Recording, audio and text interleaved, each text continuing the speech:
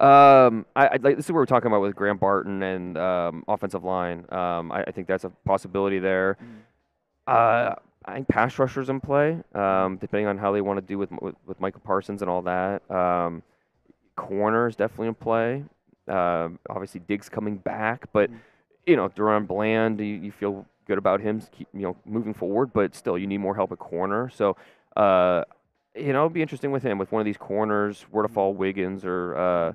I don't think Quinion Mitchell falls that far. Do they feel good about Kool-Aid McKinstry? How do they feel about Cooper DeJean? Uh, Pass rusher, corner, offensive line feels like the most likely for the Cowboys there.